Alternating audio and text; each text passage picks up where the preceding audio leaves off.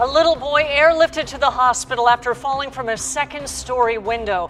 His family telling 10 News he was jumping on the couch when things took a sickening turn. Our 10 News reporter Bree Steffen is live at Rady Children's Hospital. And Bree, you just talked with his cousin.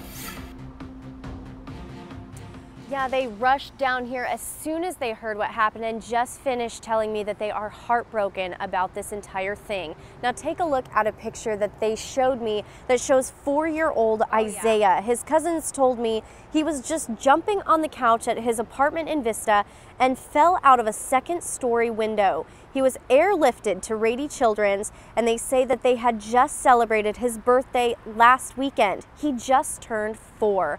They say he is the sweetest little boy, and they ask everyone to pray for him. His cousin Twyla sent me a video of him wishing her a happy birthday. I love you, Twyla. Happy birthday. Just pray for him that he gets better, that it's not as bad as we think, and that he has a chance to grow up just like any normal kid, you know, and run and play. God is good. Not his fault that he's in this position.